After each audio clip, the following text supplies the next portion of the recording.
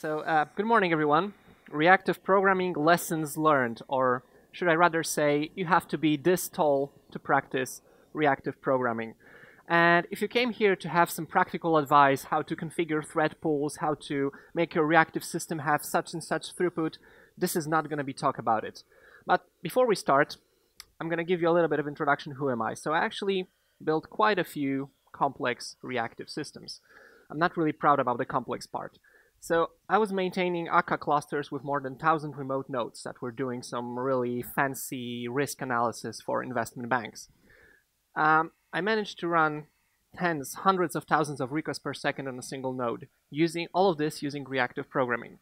And it wouldn't be possible without reactive programming. So that's an important lesson learned here. I also beat C10K problem and C100K problem with plain Java and reactive programming. We had some amazing talks yesterday about Netty. And you know that this is not it. You can go even further. Wouldn't be possible without reactive programming. I also wrote a book which has reactive in its title. So I kind of know a little bit of this stuff. And most importantly, I read a lot of high scalability. So I'm not going to lie, I will be a bit grumpy in this talk because I want to show you like a little bit darker side of reactive programming. I want to show you some of my experiences, and most importantly, I want to show you that you don't need reactive programming most of the time. Okay, so let's start. Do you know this Chinese saying? It's actually a Chinese curse. It says, "May you live in interesting times." The point is, no one wants to live in interesting times. Interesting times means wars, revolutions, destabilization. Everything that can possibly go wrong goes wrong. No one wants to live in interesting times, unless you are a revolutionist or someone like that. So I'm going to change this saying a little bit. May you support interesting code base. And it sounds positive, right? But when someone looks at your code and says, wow, it's interesting, you sort of feel that there must be something wrong with it. Probably today's interesting is tomorrow's WTF. Someone looks at it and, yeah, you use this strategy pattern using partial function application in an interesting way. It's not a good thing. No one wants to support interesting code base. We want code bases that are really pure, that do not have any interesting facts. But what does it mean, interesting? We'll get into that a little bit later. So let me give you a very, very simple user story. It's not like trivial, it's very simple. Just a similar thing that guys yesterday did during the last talk, which I'm kind of extending here. So fetching user from a database, calling a web service, doing this and that, a little bit of calculation, and then storing something or sending an email, whatever. Now, you don't really need a user story, because if you look at the implementation, in virtually any language, if you're a Java developer, C# developer, Scala, Swift, Kotlin, whatever, it pretty much looks the same thing. You can understand it even if you have some issues with the actual syntax. I mean, do something with this data stored in a database, if statement, for loop. Probably the stream API in Java is the most fancy thing you can find here. The thing is that there's virtually no other way of implementing this piece of code. Maybe you could use a for loop instead of for each loop. This is the simplest piece of code you could ever find, and it expresses the business logic perfectly. There's no way a junior developer sits in front of this code and has like no idea what's going on here. If I'm seeing this code for the first time, if I'm approaching it for the very first time, and someone tells me that I should not send an email if the total amount was 0, or I should ignore exceptions, or this and that, it's perfectly simple for me. And I can write unit tests, and there's no way I can get lost in this piece of code. And there's like pretty much only one way to write it. But let's make it reactive. Let's make it reactive for the sake of having better latency, higher throughputs, resiliency, elasticity, all of these reactive manifesto buzzwords. So we'll start with this method. It takes a user and, it takes a social security, where is it? It takes a name and returns a user, right? It's very simple. It seems like a pure function, but actually it's not, because it has some side effect of calling another system. It can add some exceptions that we didn't anticipate originally, for example, IO exceptions, socket timeout, this and that, because underneath there's actually a socket operation, HTTP operation, REST, whatever, database, whatever you want. So this doesn't kind of reveal the purpose. At least that's our train of thought. We want it to be more explicit. So we want to make sure that when someone reads this code, he actually knows what's going on. So rather than returning a user, pretending that it's just a simple getter, we might say return mono, or flux, or observable, or completable future. Or it can be an actor which we ask, and then we get a future in return using ask pattern. Doesn't matter. The bottom line is that what we get in return is some sort of a promise that tells us that we will get a user in the future. So we already see from the signature that something's asynchronously going to happen, maybe even non-blocking. And we know that some issues may arise, for example, network issues or I/O or whatever. So that was simple. And as a bonus, we get asynchronicity, so we can easily have things running concurrently. Okay, the same thing applies to contains methods. The contains method takes a social security number and returns true or false. That's very simple. It also employs database query, so we turn it into a reactive query. And I don't really mind what's the underlying implementation. It can be MongoDB, it can be Cassandra, it can be a thread pool, whatever. Just the fact that it returns some sort of a asynchronous promise. Once again, completable future, flux, observable, you name it. It's just a matter of principles. So that was simple. Then there's a simple if statement. And at this point, I actually had to think a little bit because it wasn't that obvious how to implement it. And that's one of the things. It's not that hard, but I actually had to put a few comments here because I wasn't sure how to implement it properly. There are at least two other ways of implementing this particular if statement. For example, using flat map with a nested condition inside it, which already triggers a warning sign. How on earth I'm able to implement if statement in 2 different ways or 3 different ways or whatever, and it's no longer obvious? I mean, is it obvious when you're looking at it for the first time that this is an if statement, a synchronous if statement? And once again, you can implement it in multiple ways. But the fun begins. So this was the original code. And it took me like 15, maybe 20 minutes to rewrite it into a reactive style.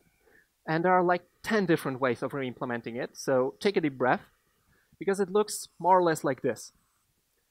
And I was kind of surprised, and it made me really sad that I had to go through all these steps, and it's totally not obvious.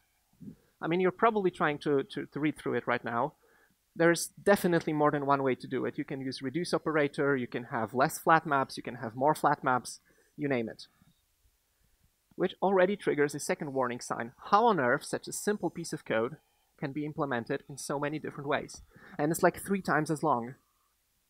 Think about a junior developer who approaches this piece of code and thinks to himself, oh my god, what am I doing? I mean, is this the life I'm going to have through the rest of my career? So this is the original code, perfectly usable. Every single developer on earth programming in every single programming language can understand it. Very few developers can understand this one. And I'm pretty sure most of you do, because you are at the ReactSphere conference on the React track. So you're probably very familiar with it. And I'm pretty sure you can read it just like from top to bottom and have like absolutely no issues with it. But it will become an issue if you are a junior developer or a developer who was not doing reactive programming previously. So let's talk about ubiquitous language. This is the term that was coined by the domain-driven design guys. And they came up with the idea that, kind of obvious idea, they came up with the idea that your code should express whatever your business is doing. So QA engineers, software engineers, developers, business owners, users, they should all share the same vocabulary. Basically, they should all use the same words to express the problem. This also means that your code should express the problem. Now, I read this article recently about category theory, and it says, is semi-group, monoid, I don't even understand half of these terms, honestly. So, are these things pervasive in your domain model when you're reading your code, and your code is about some domain? Is your domain about semi-group, monoid, and so on? No, most likely not. Unless your domain is category theory. If you're writing a program about category theory, most likely you will find all of these in your code base. But your code base should be shouting to you using your domain language. If you're writing a program about cars, then The most frequent words in your domain, in your source code, should be cars, drivers, engines, seats, license plates. If you're writing a program about insurances, there should be insurance class, there should be a claim, application, accident, so on and so forth. If you're writing a program about, I don't know, zoo, there will be animals. If you're writing a program about blockchain, then just please stop. But the thing is, your code base should be telling the story of a business that you're trying to express. Now, if you're starting to write with Reactor, for example, then you have to ask yourself a question. Am I writing a program about infectious diseases? Mono and flux are infectious diseases in English. And if not, why every single line in my code is mono, flux, flat map, ask, future, await, then apply, and so on and so forth? This doesn't reveal the purpose. This doesn't tell you what the code is actually doing. The main requirement of the code base is that it should express your intention. It shouldn't be totally, it should be telling you precisely what is the domain, rather than giving you some framework details or syntax or whatever. We say so much about annotations. Annotations are evil. There was a talk yesterday about annotations, that XML is evil. But somehow having mono, flux, observable, and all this stuff in almost every single line of code is totally fine, just for the sake of being reactive. And maybe it is, but stay with me. Okay, so what's the universal measure of code quality? Can you tell me? If you would have one factor, what would it be? Readability, very good one. So simple, right? Simple sounds fine. I was reading this article recently. It said that monad transformers are reducing boilerplate. If something is reducing boilerplate, it definitely increases readability, right? And maybe it's true. I don't even know what a monad transformer is, and maybe it does reduce boilerplate, but it seems subjective. If you know what it is, if you know how it works, yeah, that's fine. But it seems subjective, and I can give you lots of examples, like adding Lombok, which removes getters and setters, like having optionals or question mark rather than nulls. Maybe it makes the code simpler, maybe not. Depends on your level of knowledge. I'm not saying this is bad, I'm just saying this is kind of subjective. So, one more try. Test it. Yeah, definitely. I love tests, and all of you should love tests as well. The thing is that if you have poorly written code, you either don't have tests or you have poorly written tests. So now you have twice as much code base to support and to understand. Just the fact that you have tests and just the fact that you have 100% coverage because you wrote a smart program that calls all your getters and setters automatically doesn't mean you have well-written code base. It just means that you have the tests, someone wrote them, but they might be as unreadable and as poorly maintained as the original code base. So I'm going to give you a few more hints. So open-close principle, or any of the solid principles, or maybe high cohesion, low coupling, or maybe cyclomatic complexity, which is measured by some clever tools. Don't repeat yourself. There are so many ways of explaining what's the meaning of good quality code. And I'm going to give you one factor, and it's surprisingly simple. Good code is boring. When I'm reading code and someone tells me, we already been there, and someone tells me, oh, your code is so interesting, this does not mean that my code is of good quality. It just means I was clever. And if someone reading my code is clever as well, then it's interesting. But the majority would simply say, WTF, right? You don't want your code to be interesting. You don't want to be very clever. You want the code to be boring so that it expresses the business logic as clearly as possible, with no distractions, no frameworks, no methodologies.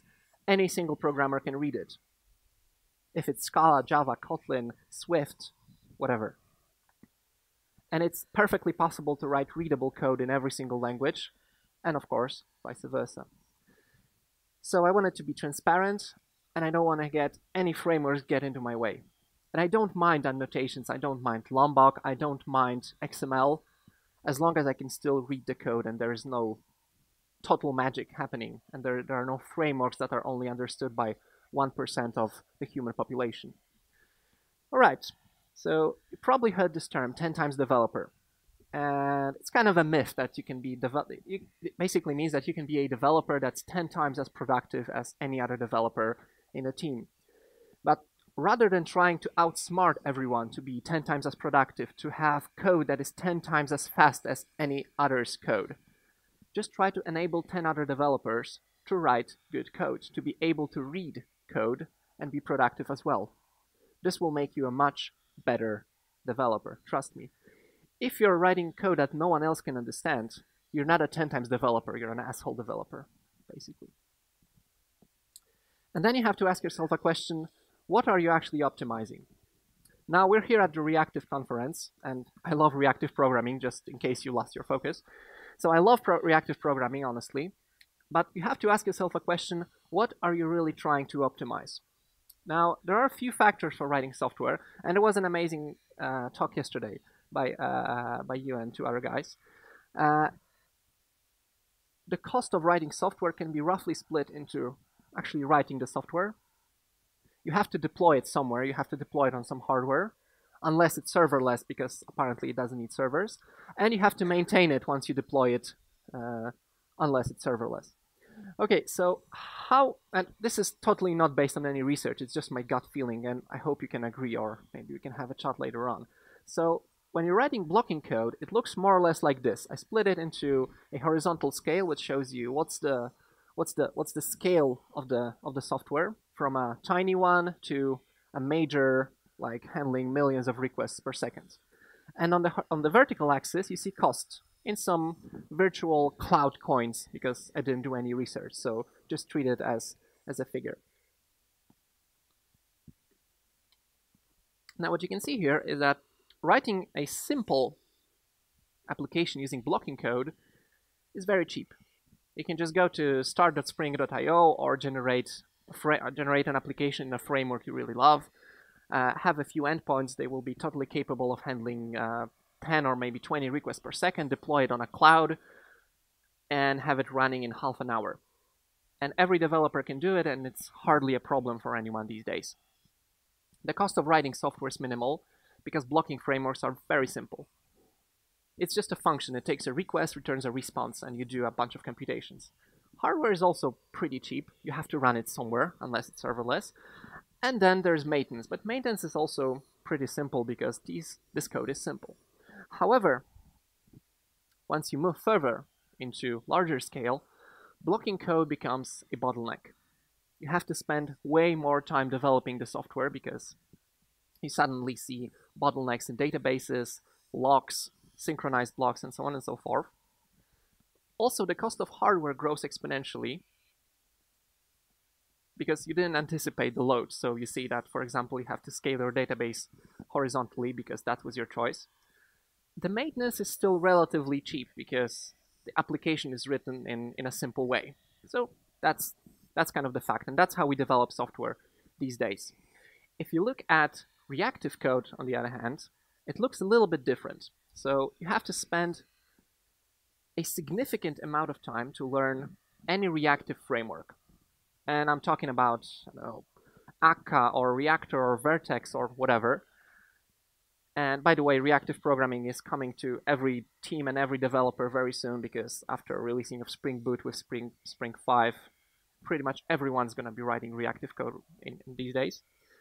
So starting with reactive project is significantly harder because basically you have to know everything in order just to start. You have to know how to compose features, you have to know how thread pools work, you have to know how event loop works.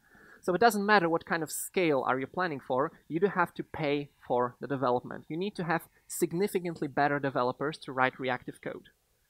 Why am I saying this? Because every developer that can write reactive code can definitely write blocking code, but not the other way around. And you can probably agree with me that reactive programming is way harder than blocking programming, especially when you're not dealing with high throughputs and low latencies. So development is much more costly.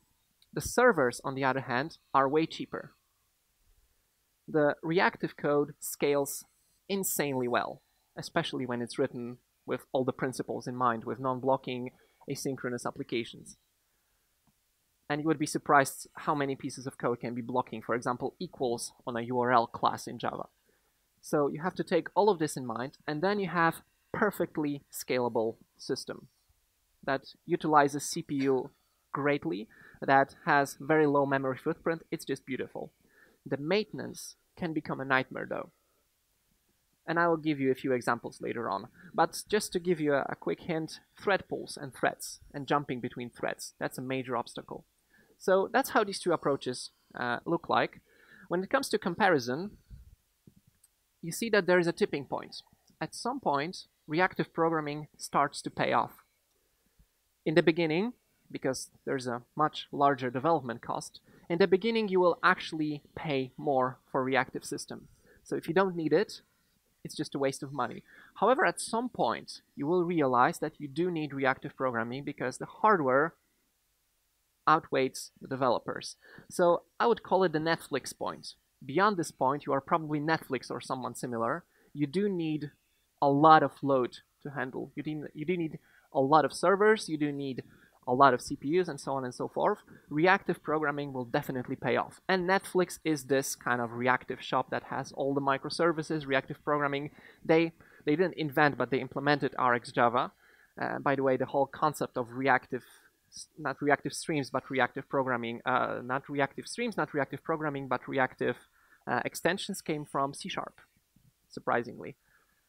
So beyond this line, you probably need reactive programming because you start to lose money. You will have to buy a lot of servers, insane amount of servers, just to support growing demand for load.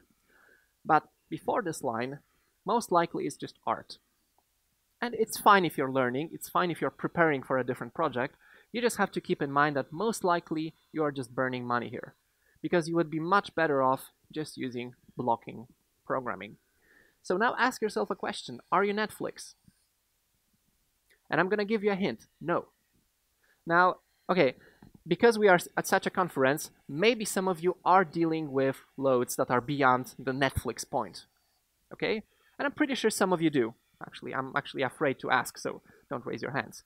But when it comes to my personal experience, I'm programming for more than a decade, and only until recently I actually managed to work at a company where we have such a big load, with thousands of requests per second, where reactive programming was actually a necessity, not just my buzzword desire. Okay, let me tell you about Little's law. It's just a single equation that you will see during today's presentation. Little's law is just insanely simple, but so powerful. It tells us what is the target concurrency or level of parallelism in a system that's needed to support given load. Very, very simple. On the left-hand side, you see how many threads or how many concurrent requests you should expect in a system, or how many cache desks in a supermarket, because it's so broad. And on the right-hand side, you see lambda, which is the average number of requests flowing to your system per second. So basically, how many requests you expect per second. And W is the average time it takes to process one request. Or if it's a supermarket, how many new clients are arriving to a supermarket and how much time it takes to do a check-in of a single customer, and all the other applications. It's that simple. The law is so beautiful because it's not affected by any other factor. So for example, the distribution of W or lambda doesn't matter at all. So let me give you a concrete example. It's actually pretty obvious once you see it. So Tomcat, very old blocking Tomcat with no fancy reactive programming whatsoever. 100 threads, this is L, this is the left-hand side. 100 milliseconds per request. This is actually quite a lot. It's enough time to parse JSON, go to a database, get a response back, and put it back into JSON. If your web framework, no matter which language you use, cannot handle this task in 100 milliseconds, it's garbage. And I'm pretty sure every single framework can do it. So 100 milliseconds, a reasonable response time.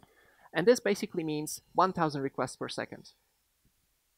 And if you think about it, it's actually obvious, because it means during 1 second you can handle 10 requests, multiplied by 100 threads, 1,000 requests per second. 1,000 requests per second is actually quite a lot.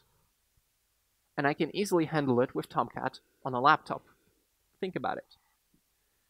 Okay, did you ever heard about space-time trade-off?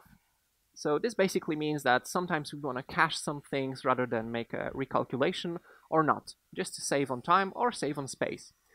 What about human hardware trade-off? And this is all related to our imaginary Netflix point. At some point in time, you want to trade hardware for people. You want to have less people or cheaper developers, cheaper developer resources, because you are willing to spend more money on hardware, and that's okay. However, at some point, the roles are inverted. You want to have more expensive developers because they will still pay for less number of servers, and that's a trade-off you have to make. That's a choice you have to make consciously. Okay, let's talk about maintenance. That was the third factor that we were looking at. So when talking about maintenance, I'm mostly thinking about stack traces. And I guess you know what I mean. Well, I used to hate stack traces, especially I captured this stack trace recently. You probably don't see it. It's 200 lines of stack trace in a Spring Boot application. Just to give it to you into perspective, this is Burj Dubai. It has 160 floors. This one is 200 lines, right? So it's pretty darn complex. That's what you tell. However, when you start working with reactive programming, you would really miss these type of stack traces because they tell you a full story, starting from servlet, through Spring, through security, through service layer, through persistence, through database. Everything can be seen. It's like an open book. Stack traces are just awesome. And yeah, this is truly captured from IntelliJ. And this is an article from Netflix. It says, async by contrast is callback based. Stack trace is meaningless when trying to follow a request. This is their experience with working with various reactive programming frameworks and libraries. They also say that it's difficult to follow requests as events flow through callback And this applies also to microservices, by the way, and reactive systems. When you have requests throwing from multiple services, you know that at some point you lose logs in one service and you have to jump into another service. So this is the same problem, but now happening in your JVM. You do have to have some ways of figuring out how to track these in your system. So that's a major pain. And IntelliJ sort of helps. It actually tries to unscramble stack traces. So when you have 3 stack traces where one comes from the other, it will actually like combine them. And this is a feature I can talk to you later on. So it's a pretty good one. And one more thing, these types of issues have proven to be quite difficult to debug. And if you've ever seen any stack trace coming from a reactive framework, and I will show you an example in just a second, you can probably agree. All right, so talking about exceptions. I wrote this simple piece of code recently, and it's not about being picky into Reactor or RxJava. I wrote this really simple piece of code that basically applies 3 functions on top of a stream. And I got, it's foo, bar, and buzz. I will already tell you what the problem was. One of these 3 functions, returned null. And null is forbidden in both Rx2 and Reactor. So you would expect null pointer exception, right? So every other Java program, Scala program, whatever, would throw a null pointer exception once you return null, and null wasn't expected. And indeed, null pointer exception is thrown. And just to save you a little bit of time, there's not a single line of code in this stack trace that points to our functions. It just tells us that there was null pointer exception somewhere. And that's pretty bad. And this is RxJava. This is Reactor. Many people ask me what's the difference between them. Even stack traces are the same. It's just a different package, which is a pretty weird thing. And that's the kind of issues you will find very often when doing reactive programming. Timeout exception is also my favorite. It actually jumps into my nightmares. When you're doing reactive programming, very often you'll get timeout exceptions because everything happens asynchronously, which means that sooner or later, if some action didn't happen in a specific amount of time, you will get a timeout exception. The problem is that this timeout exception will occur from some random thread that will wake up your task. This means that you will have no idea what this timeout exception actually means. This is an example from Akka. Once again, not a single line pointing to your business code, because your business code was running in a different thread. It actually tells you that there was, what is it exactly, application user $A. It's an anonymous actor, so you have no idea which actor did you actually ask.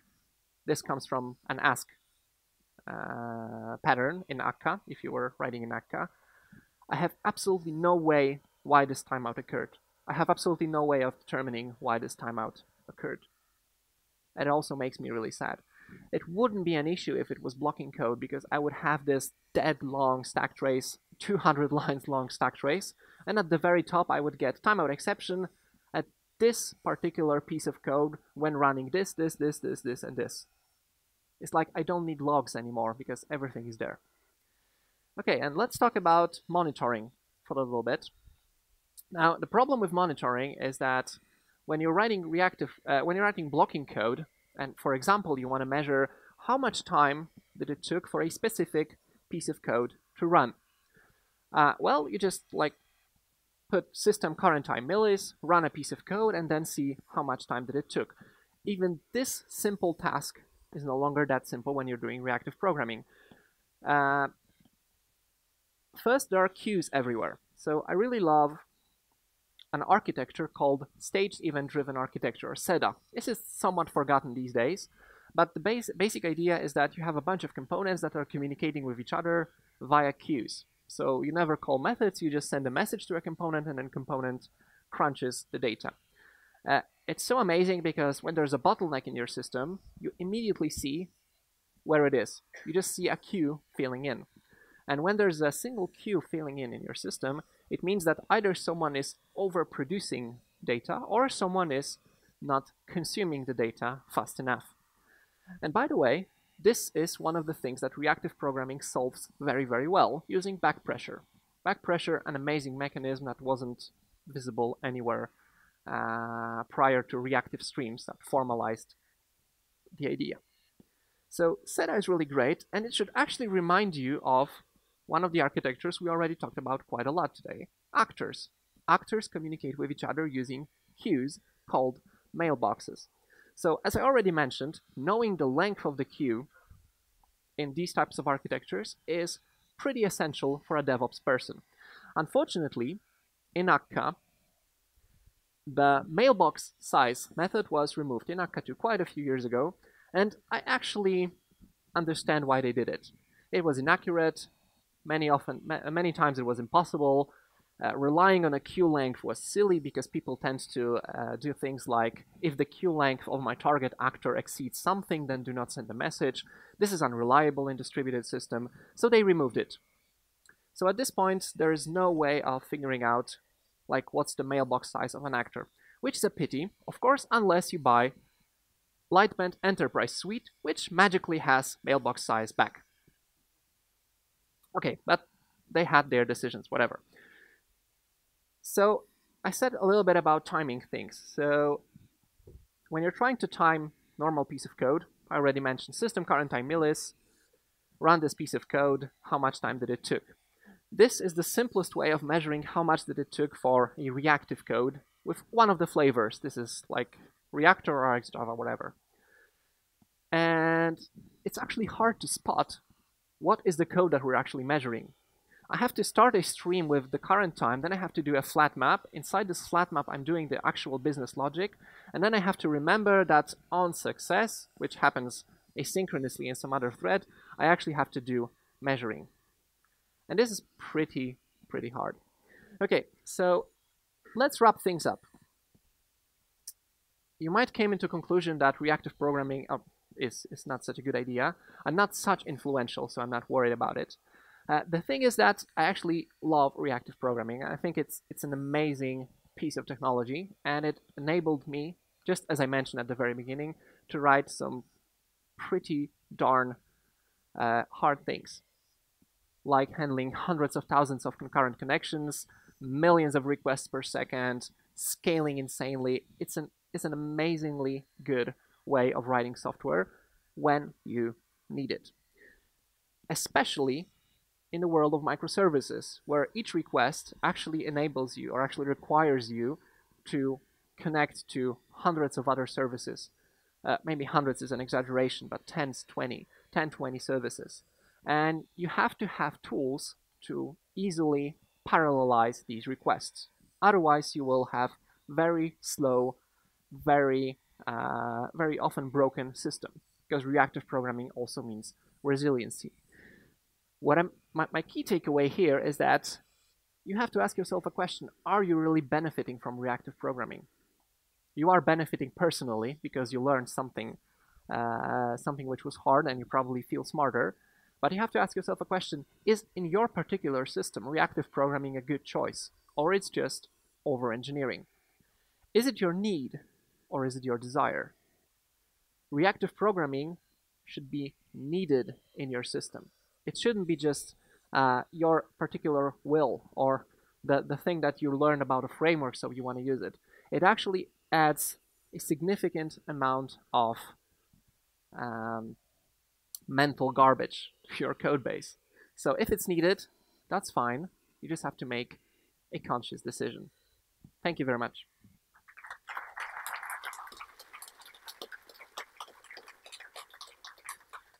We still have a few minutes for questions, and later on, yeah, these are the slides.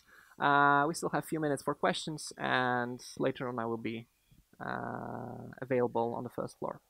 So go ahead.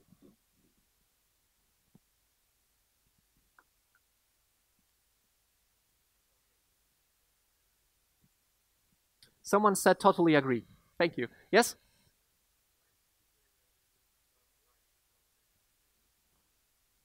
Oh, that wasn't okay. So the question is why we should stop writing blockchain applications. That's like my totally personal opinion. I don't want to cover it because it's recorded. I just think it's like totally slow and wasteful way of writing databases, and that's pretty much it. Although I love the concept of blockchain as a mathematical concept.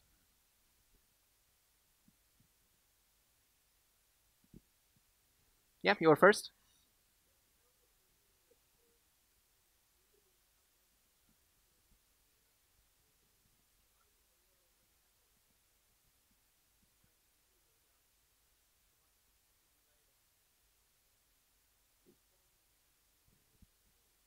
Yeah, so there's one, and I'm actually gonna try to Google it. IntelliJ async stack traces. I actually had a slide about it, and I had to remove it because I didn't have time. That's how normal developer's life look like. He's just Googling frantically. So here's it says extend the debugger with stack traces, and I'm gonna show it to you somewhere. There's a beautiful there should be a beautiful, yeah, here it is. So if you don't see it, I'm going to zoom it in a little bit. I'm actually happy to show it because in IntelliJ blog they used my GitHub project as an example. So you can see here that there was supply async, which is a method on completable future, supply async, and at this point you would normally lose your stack trace. At this point your stack trace would be gone, and then you would jump into another stack trace having no context. IntelliJ, when you're doing debugging, actually figures out that this thread came from a completable future that was created in another thread. So what it does, and I'm not sure if you can see it, but there's like a very thin horizontal line. And you can see that at this point, one thread finishes, and at this point, another thread starts. So IntelliJ figured out that these two threads are correlated with each other because this thread created a completable future, and the other thread started this future. And you can see a full story. So you can see whole thread that created future, and then you see a thread that started processing this future. So that already helps me a lot. As a matter of fact, the stack trace, this gigantic stack trace I was showing to you with 200 frames, it was actually combined of 3 stack traces of 3 different threads. And IntelliJ figured out that at this point I'm using Reactor, I'm doing subscribe on a different thread pool. So it like concatenated the stack trace of another thread, and then it concatenated a stack of yet another thread. So there are 3 threads stuck on top of each other, and it was immensely helpful. And that's why it was so long, so I lied a little bit. So that's one of the efforts, basically. Yes, yes. And there are techniques, I never use it on production. For example, when you are creating a completable future or any other mechanism, you can capture a stack trace, and then when an exception occurs in a completable future, you can restore the stack trace of a place where you created this this exception. I never used it, and it's a bottleneck. Yeah, so it wasn't even a question, but a hint. Tracing, as in open tracing or all the tracing initiatives, it was meant to work across services. So you are sending something which is called a trace ID into another service, and then you can track logs from different services along the way. It also works, it has to also work across threads. So you have a different thread, but you have the same trace ID and span ID or whatever across all of these. Yes, the last question. Yeah, we definitely try open tracing or tracing altogether on production, and it works really well. It basically looks like a profiler in a distributed system, so we can see how much time that it took. Okay, maybe one last question. So you have to pick.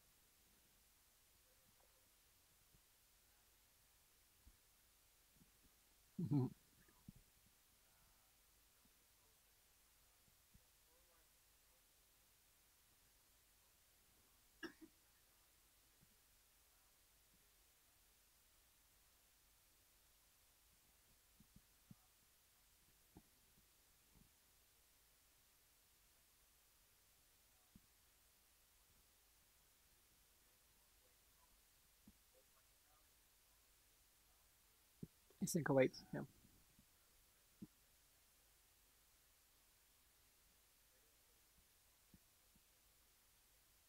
Okay, let me quickly answer. So the first question was investing in development time for reactive programming also means investing in a developer and making the developers better. And that's definitely an investment, which means it still adds into a total project cost, but you do get another asset, which is a great developer. And I agree, I have nothing more to say about it. I was just comparing like the cost of the project itself, but that's a valid point. Regarding the syntactic problem, because the question was, is it a problem with the syntax of the language that you have to write such bloated code with lots of futures, fluxes, or whatever? And yeah, maybe it is. Maybe Java is not the best language for writing reactive code.